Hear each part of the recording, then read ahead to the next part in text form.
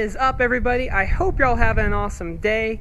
Before we even get started in today's video, I just want to say a big thanks to all my subscribers, dating back to the first videos of the channel with the G8 and all the way up to now from the previous people who had just subscribed. You know, thank you guys so much for subscribing.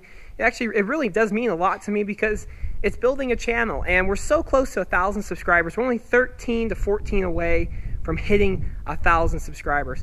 So before we even get started, I just want to say a big thanks to all of you who have subscribed all the way back from the G8 days up to now at the Z06. And for you guys that started out with the G8, I got some awesome G8 videos coming.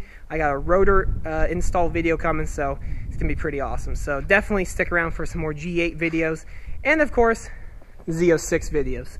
So today's video is all about the Z06 exhaust system. In stock form, I'm going to strap you guys to the back of the car here. I'm going to put you down here, so hopefully it'll turn out like that. Get something kind of like that. So it will just be of the exhaust tips on the car.